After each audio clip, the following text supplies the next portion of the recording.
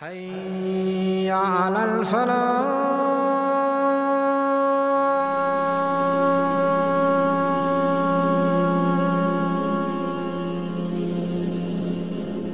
1137, the decree of Allah Azza wa Jalla came to pass in Iraq. A warrior, a commander, a leader, a general, a just ruler is born, and those who are unaware of who this man is, his name is Yusuf, is known as Salahuddin. His father's name is Najmuddin. His uncle's name is Asaduddin, also known as Shirko, the renowned warriors of Nuruddin. This is Salahuddin, the lion of Islam, the Sultan of Egypt, the king who fought Britain, the king who fought the Germans, the king who fought the Franks, the king who fought the Romans, the king who fought the Greeks, the king who fought the Italians, just to mention a few. This is Salahuddin, the conqueror of Jerusalem, the conqueror of Jerusalem, the conqueror of Jerusalem, and the liberator of Masjid Al Aqsa the last night.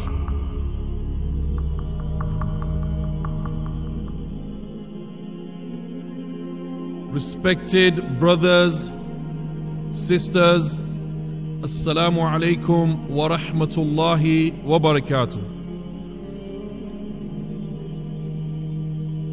After praising the King of all kings, the Master of the Day of Judgment, the One, the Only, Allah the Almighty, and sending salutations on the Imam of all the prophets, seal of all prophets, the chosen one, the blessed one, the noble one, the bearer of glad tidings and a warner, the seal of all prophets, the messenger Muhammad sallallahu alaihi wasallam. O Muslims, once upon a time, there lived a king,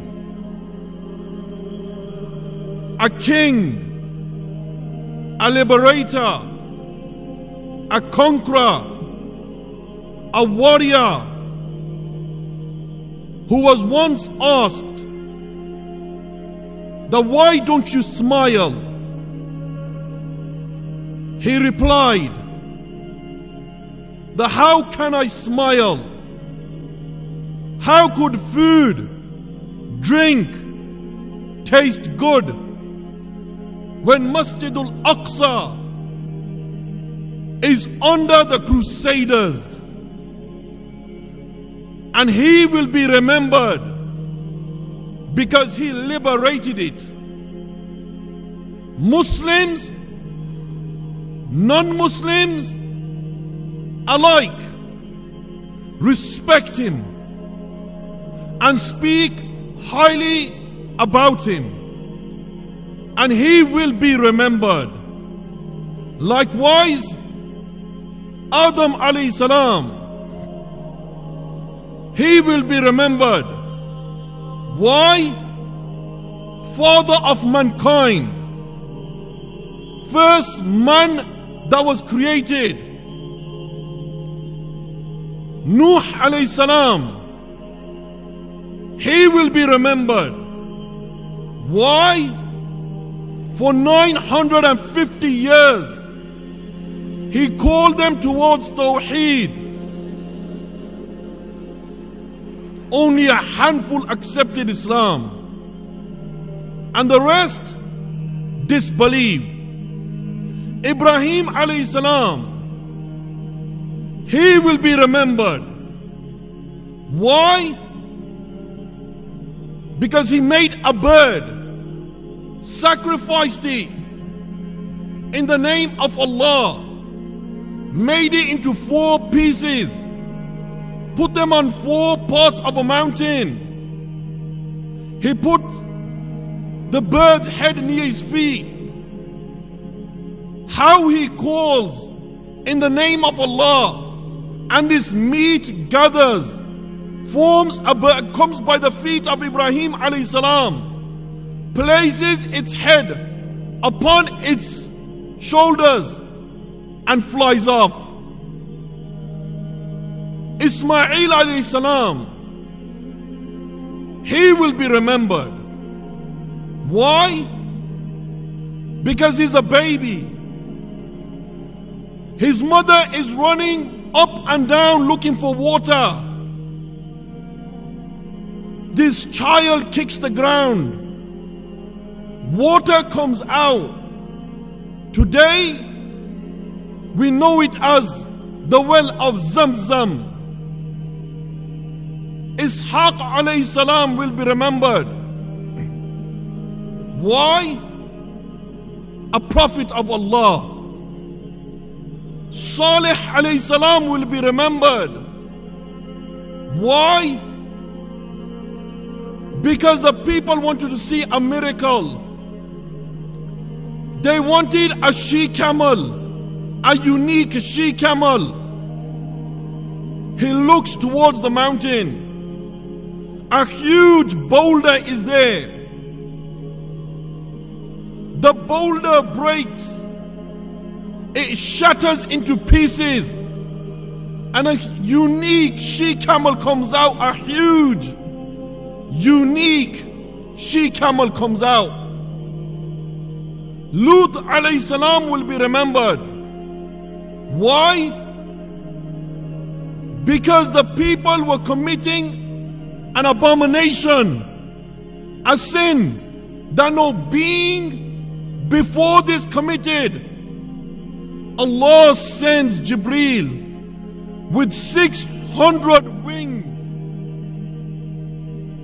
He lifts the city, takes it up to the heavens, so close that the narrations state that the angels heard the barking of the dogs and the croaking of the chickens.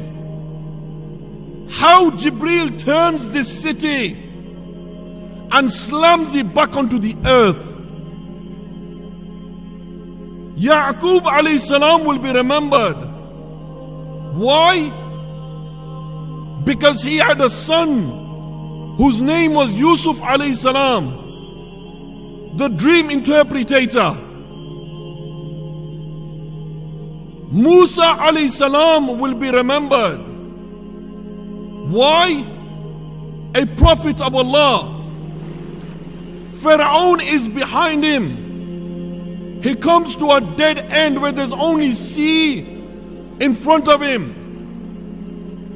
He points with his staff. By the permission of Allah, how mountains of water are raised, pathways are made, and he makes this crossing. Yusha alayhi salam will be remembered. Why? A prophet of Allah. That when he was conquering Masjid Al Aqsa, the sun was setting. He looked towards the sun. He said that you have been given orders. I also have been given orders by Allah the Almighty. The sun's course halts and he stops until Yusha alayhi salam, he conquers Masjid Al Aqsa, and then the sun sets. Yunus alayhi salam will be remembered. Why? Because he's in the belly of the fish, in the bottom of the ocean, thinking there's no way out. There's no escape. How would he get out from the stomach of the whale? He hears the pebbles praising Allah. He calls out to Allah. How this whale comes to the shore and spits him out. He will be remembered. Dawood alayhi salam will be remembered. Why? Because he was given the Zabur, and he was given a voice that when he used to recite, birds, animals used to come near him and listen to the recitation. Yahya alayhi salam will be remembered. Why?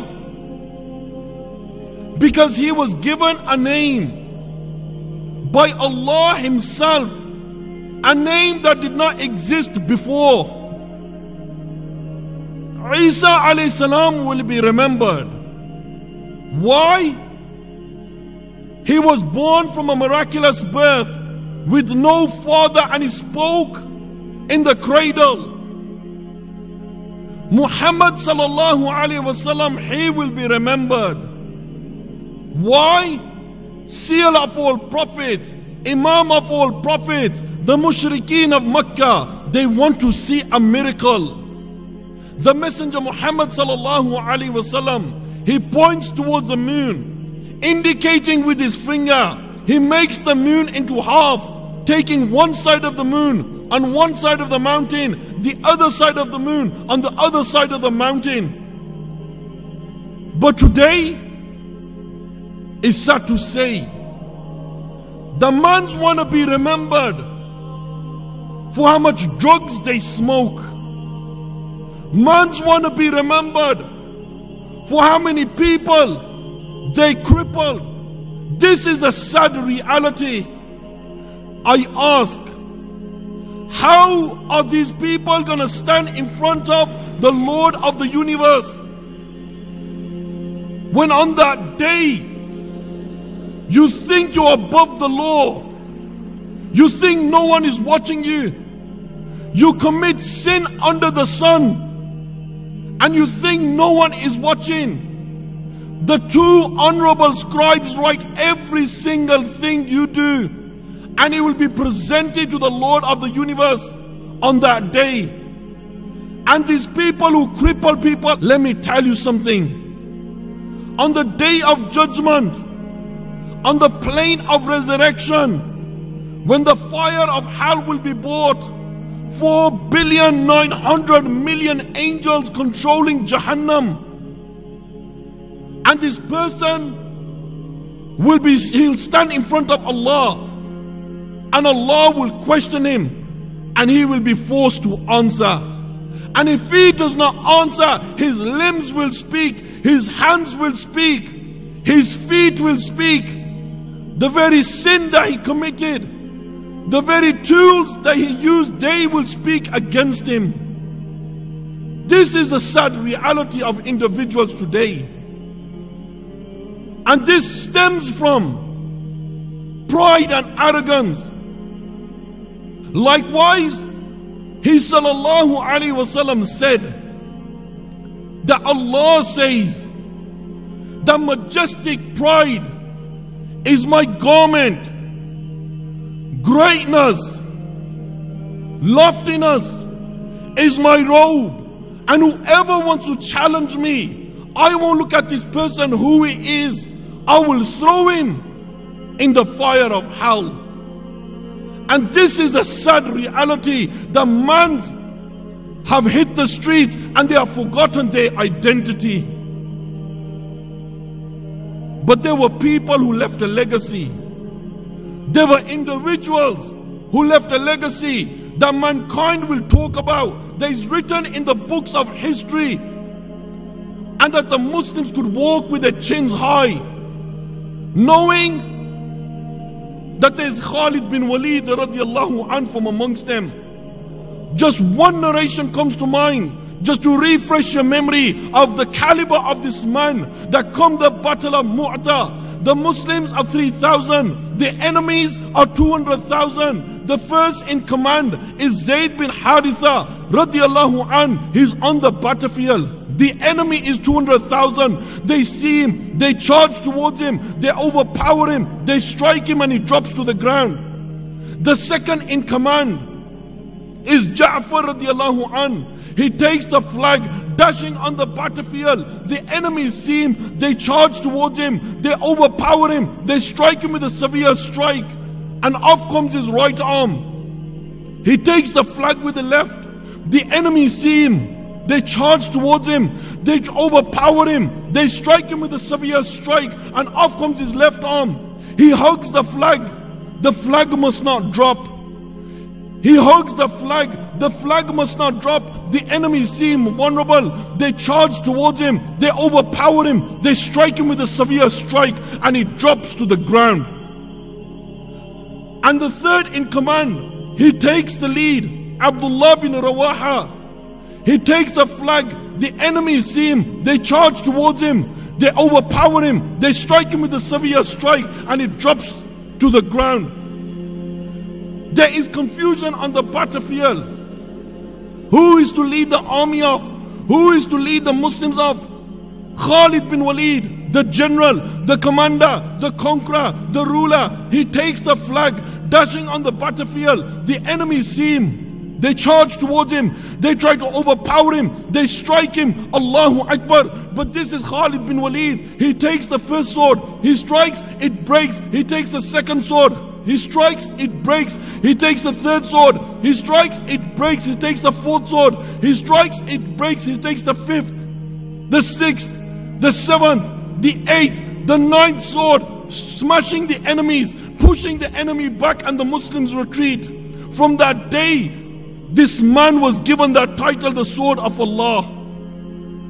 This is a man who left a legacy from amongst men that mankind will talk about right till the day of judgment.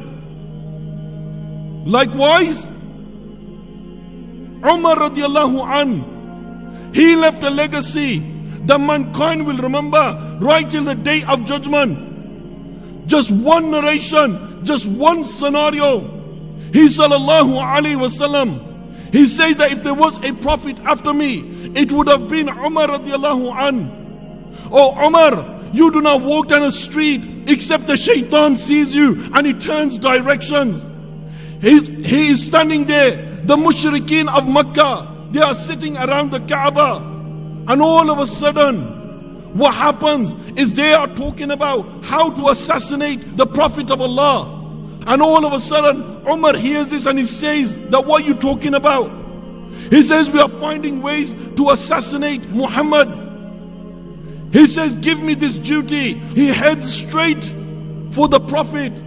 On the way he meets a man, and this man says to him, where you going? He's seen the rage and anger in Umar's face.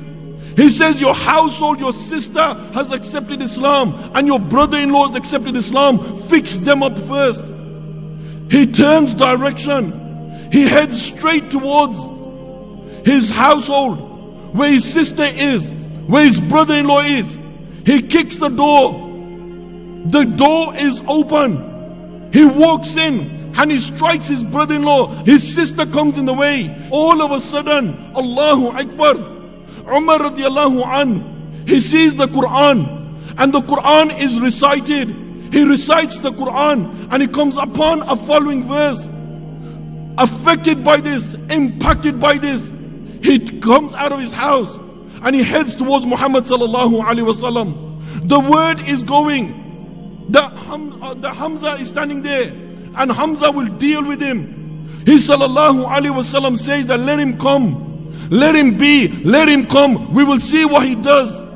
And when he arrives, he asks permission to come in. He comes in, he sees the Prophet of Allah, and the Prophet of Allah says, oh Umar, why have you come?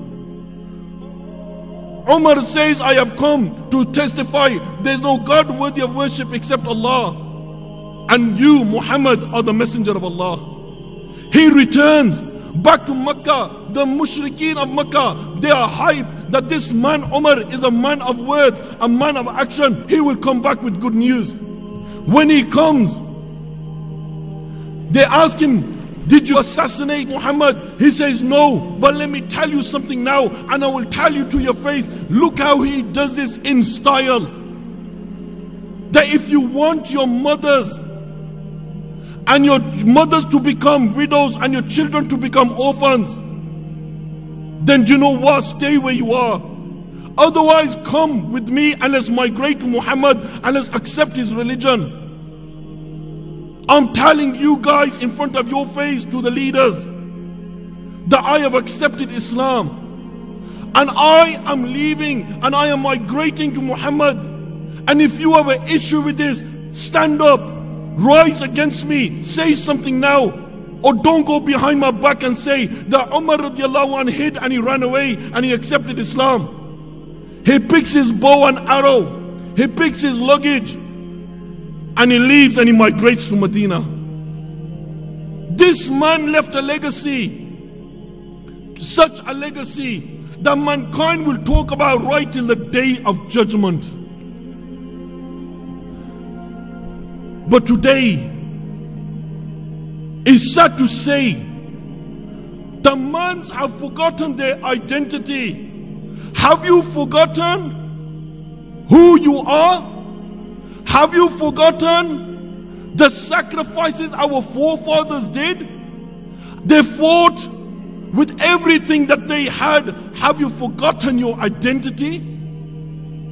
But it's sad to say that you walk the streets of Birmingham, walk the streets of Manchester, walk the streets of Bradford, walk the streets of London, and you will see people will know who Ariana Grande is, people will know who Dua Lipa is, people will know who Stormzy is, people will know who these rap artists are. But when it comes to great people of the past, people don't have a leg to stand on. And when Allah created Adam alayhi salam, He extracted all the souls. From amongst the souls, there was a soul that was destined to leave a legacy, that was destined they will become a just ruler, that was destined to become a liberator.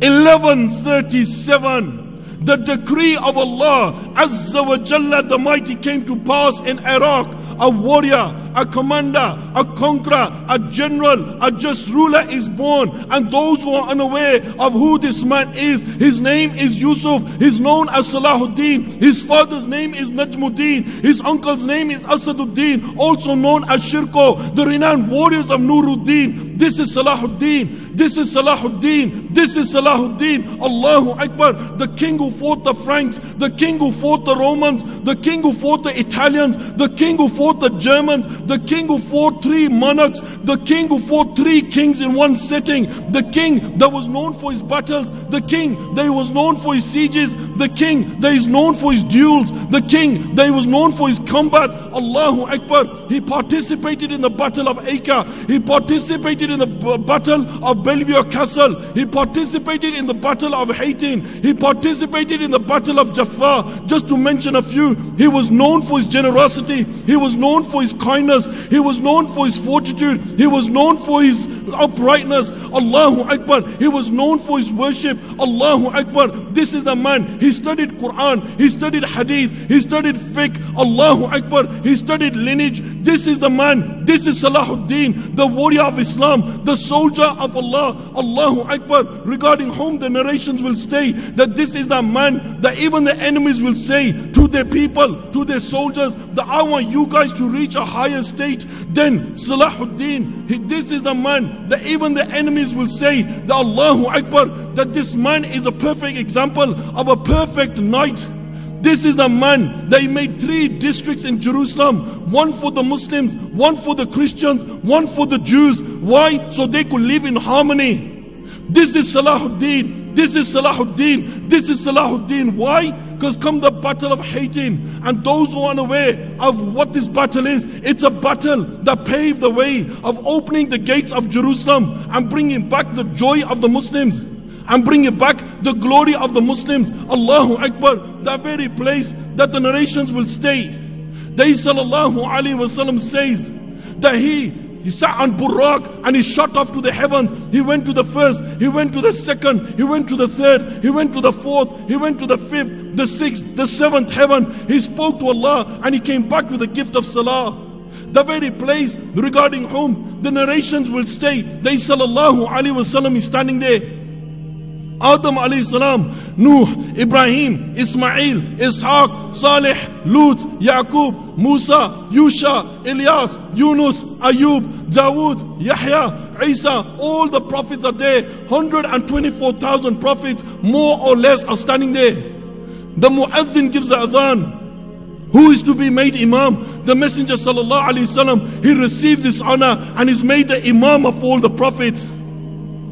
And why did this battle take place? It's because Reynald, the Satan of Shatillon, he is the man that was the prince of the Antioch. He is the man that brought Muslims' lives to an end. He is the man that launched 5 fleets of ships to go and attack the Muslims. He is the man that all of a sudden, the Hujjaj were traveling and they were about to perform their pilgrimage.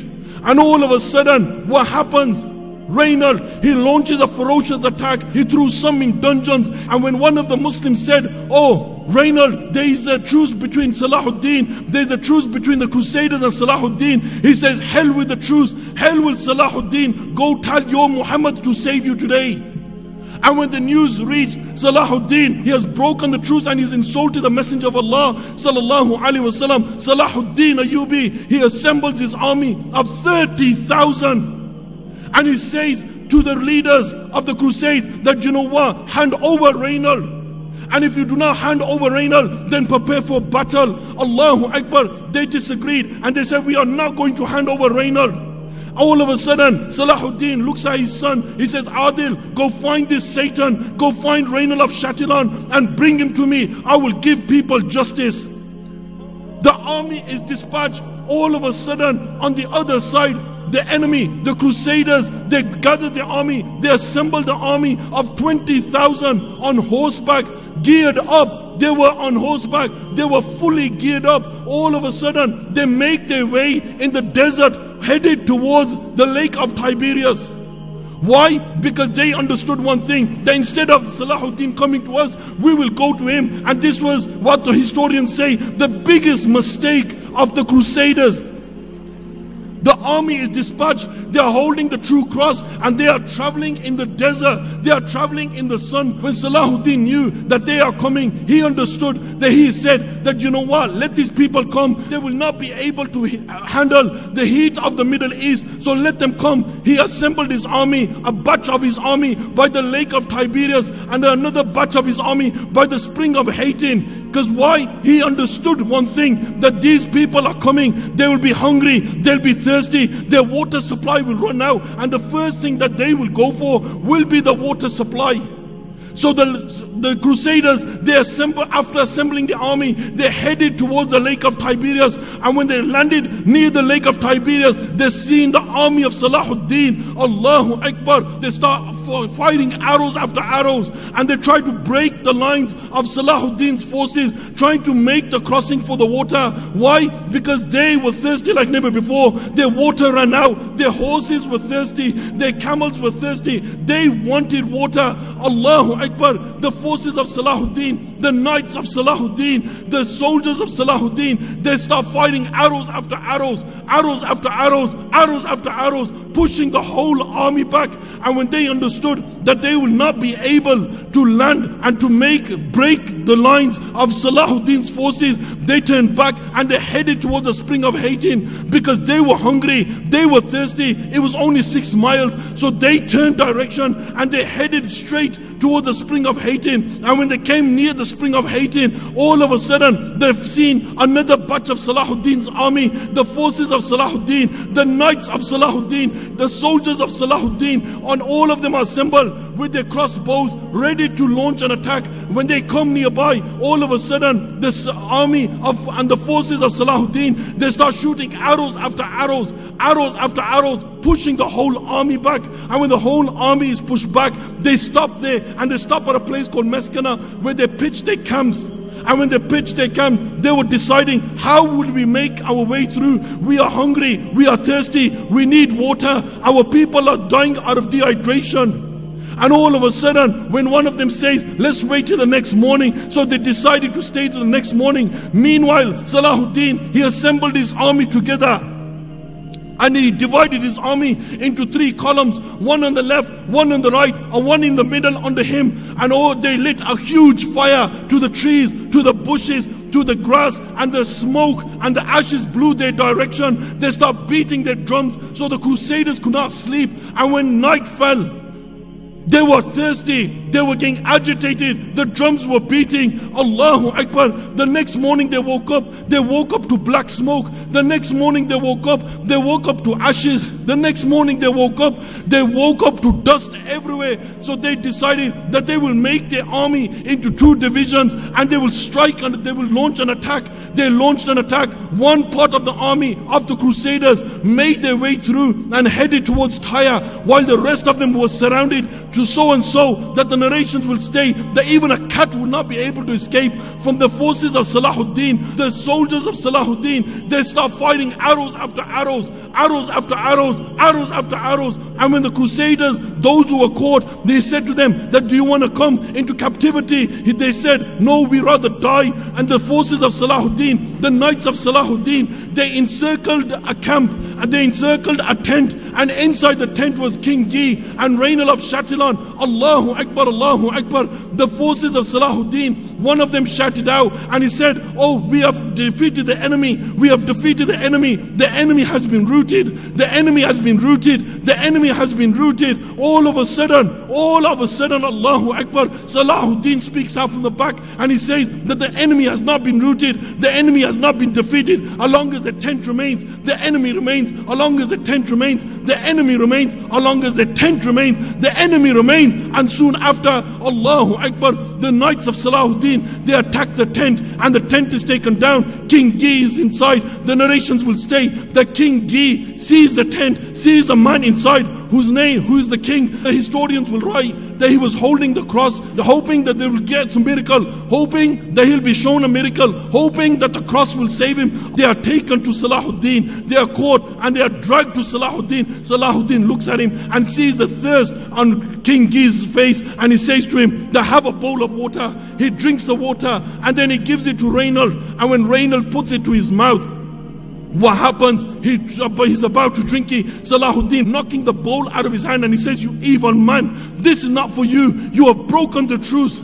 You have insulted the Prophet. He takes his head from his body, and King Gi, when he looks at the face, he fears that Salahuddin will bring his life to an end. He says to Salahuddin, what's going to happen to me? And Salahuddin says, there is not the custom of kings to kill kings. And then he was thrown in prison. Victory to Salahuddin in the battle of Hattin. Victory to Salahuddin in the battle of Hattin. Victory to Salahuddin in the battle of Hattin. This is Salahuddin. This is the night warrior. And when Salahuddin, when he took and destroyed the enemies, he took Ramla, he took Beirut, he took Lebanon by storm. And Balian understood one thing. Balian, who escaped from the battle of Hattin from the second column, from the second group, and they headed towards Tyre, he understood that this man Salahuddin is going city to city,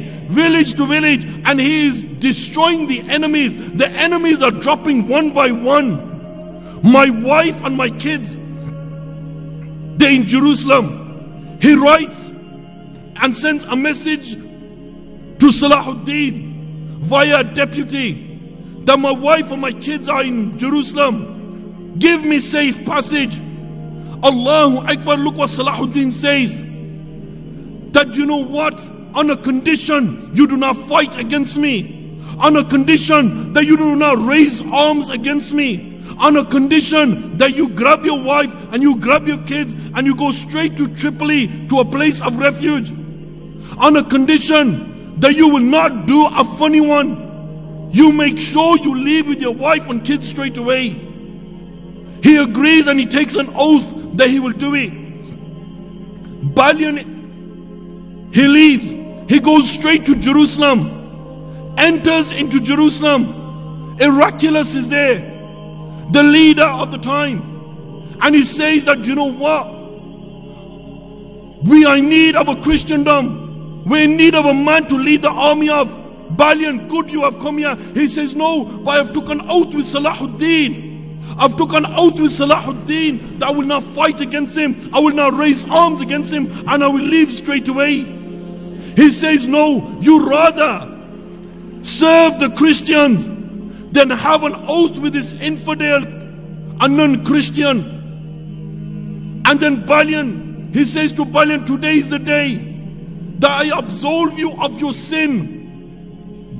The oath is not binding upon you.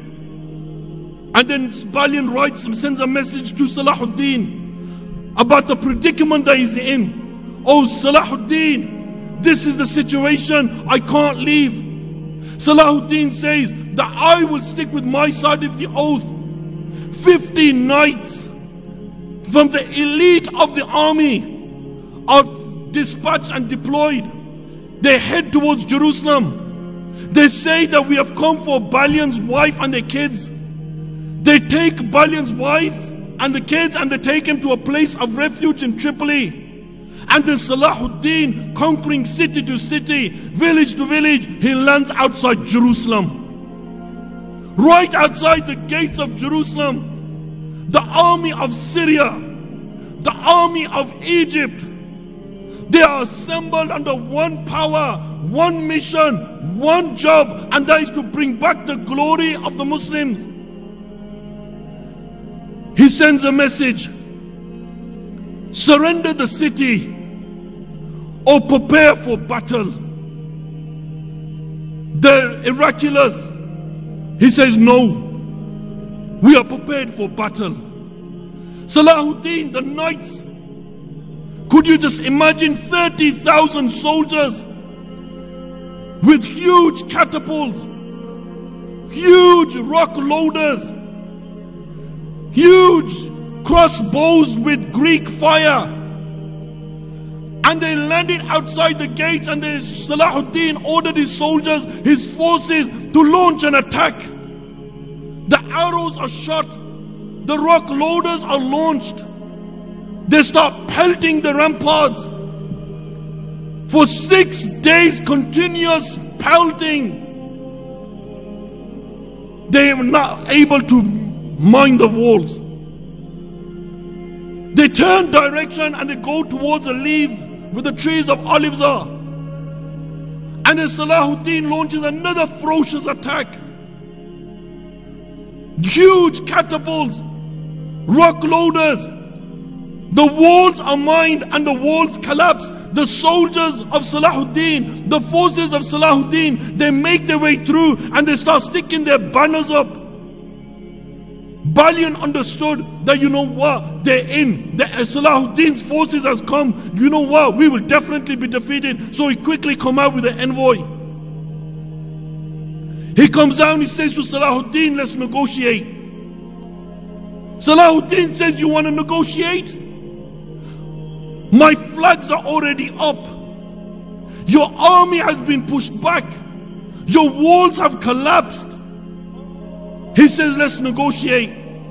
He says, I only accept unconditional surrender. Surrender the city or prepare for battle. Balian says, do you know what? You come in by force, we're gonna have problems. We have 5,000 Muslims in captivity. We will not let anyone escape. Our dirhams, dinars, we will get rid of them. Our women, our children, we will make sure that you do not take any of us in captivity. All the Muslim sites, Aqsa, we will destroy it. We will make sure everything comes to an end. Salahuddin looks at him and he says, surrender the city. I'm gonna give you one more chance. You surrender the city and you pay a little ransom. You and your army, you and your people will be free to go, and we will escort you to a place of refuge, to the place where the Christians are. He puts his head down and he walks off. He goes to Heraclius, surrender the city to Salahuddin. Salahuddin has come. He has overpowered us. we either surrender the city or the enemy will come and he will destroy every single one of us. And when Balian made this claim and said this, the whole people of Jerusalem start gathering their stuff and the evacuation begun. 88 years prior to this, when the first crusade came and they landed in Jerusalem, historians will write that Muslims, Jews and Christians, they weren't spared. Historians will write, and these are non-Muslims, no child, no woman, no man was spared. We used to walk the streets, our feet were colored red. Why? Because the blood of the slain. No one was spared. But when Salahuddin walked in, a man of justice, it reminds you of how the Prophet of Allah sallallahu alaihi wasallam walked in on the conquest of Mecca. 10,000 companions, they leave from Medina, joining on, and they head towards Mecca with fire lit in their hands. They are praising Allah. Imagine the scenery. The Prophet of Allah leading them off on his camel, black turban. He is praising Allah. They come outside Mecca, surrounded the whole of Mecca. Persecution after persecution. Sumayya radiallahu anha, horses were tied on her legs and were forced to run the opposite way. What do you think the Prophet of Allah is going to do with them now? The mother of the Prophet sallallahu alaihi wasallam, Mushrikeen of Makkah are saying, let's find her grave, let's unbury her and drag her in the streets. What do you think the Prophet of Allah is going to do with them now? Bilal radiallahu an, he's in the scorching heat, lying on the desert. How do you think the Prophet of Allah is going to deal with them now? Khalid bin Walid, Umar, Abu Bakr is there. The Prophet of Allah says to the leaders who was leading the 3 division of it, the 10,000, do you know what? He says, today is the day that you will be shown mercy, and He forgives them, and many of them are freed. How Salahuddin walks in, visualize this. Persecution after persecution. This man walks in and he smiles. Why did he smile? Because, like at the start I said, that when he was asked, oh Salahuddin, why don't you smile? How can I smile? How can food taste good, drink taste good when Masjid Al Aqsa is under the Crusaders? Straight away Salahuddin, he freed thousands of them. His brother freed thousands of them. Those who were under the rulership of the Muslims, who were in Jerusalem, they were freed.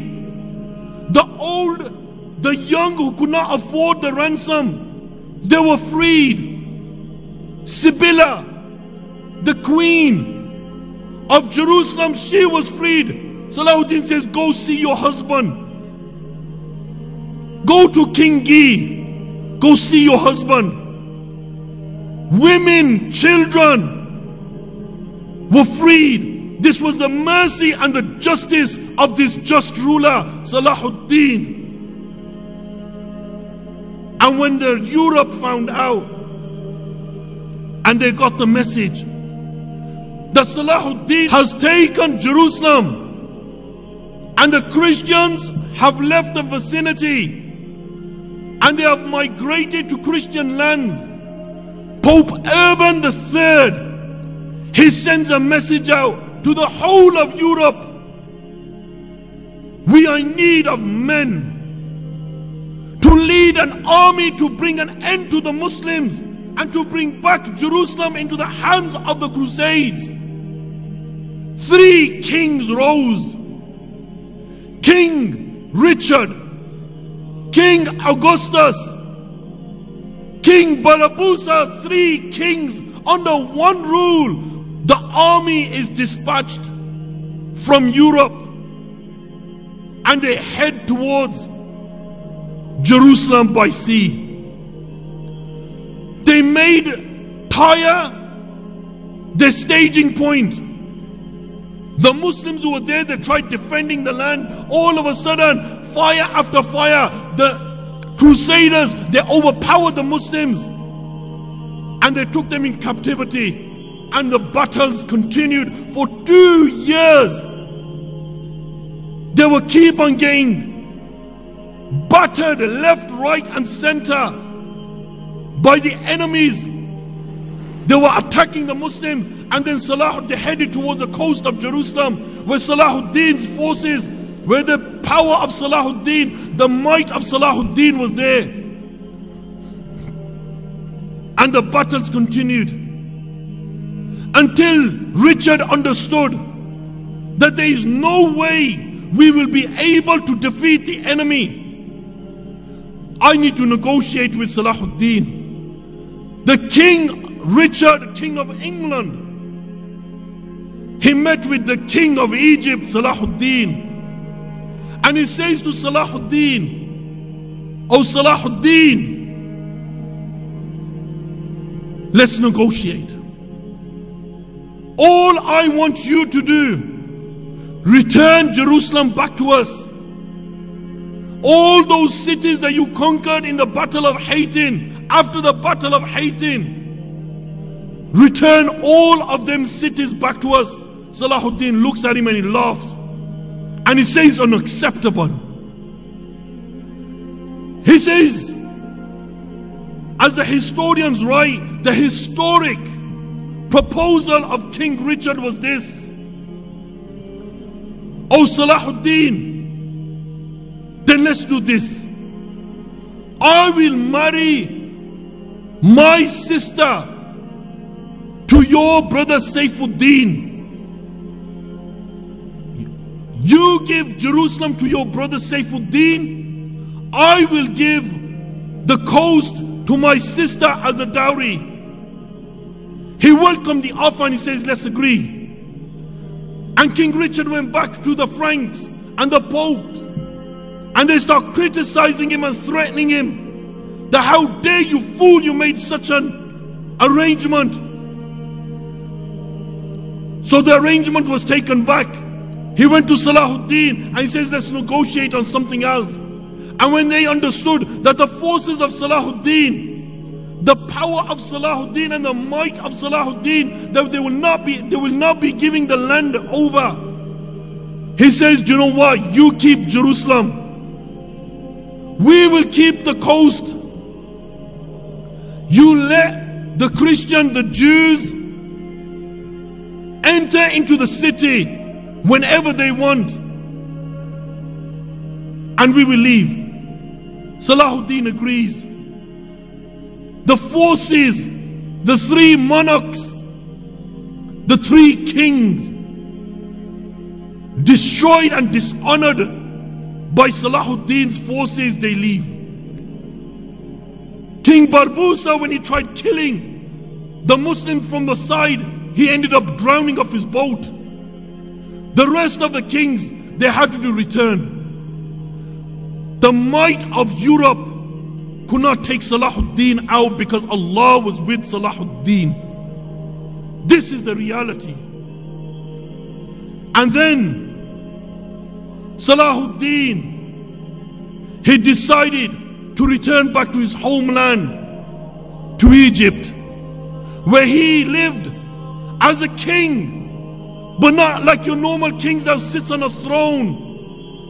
The narrations will state that the rest of his life, he lived his life worshipping Allah, building schools, building hospitals, building places of worship, and fixing his administration, making sure that there's no corruption. And Salahuddin, after making the administration and holding its power and conquering and liberating Jerusalem from the enemies, Salahuddin leaves the world. To Allah we belong, and to Allah is our return. Lived like a king, died as a king. This is Salahuddin, the just ruler, the conqueror, the liberator, and the reviver. I begun by saying that Salahuddin, he didn't smile. Why? How can I smile? How can food taste good and drink taste good when Masjid Al Aqsa is under the Crusaders? I end by saying, Wallahi, it would have been a scene. Seeing Salahuddin smile the first time. Why? Because he became the liberator of Masjid Al Aqsa. I pray to Allah the Almighty that Allah elevates his status with the companions, with the Prophet. I pray to Allah the Almighty that Allah forgives our sins and raises us with the companions of the Prophets and gives us a high abode in Jannah. Wa akhiru da'wana alhamdulillahi rabbil alameen.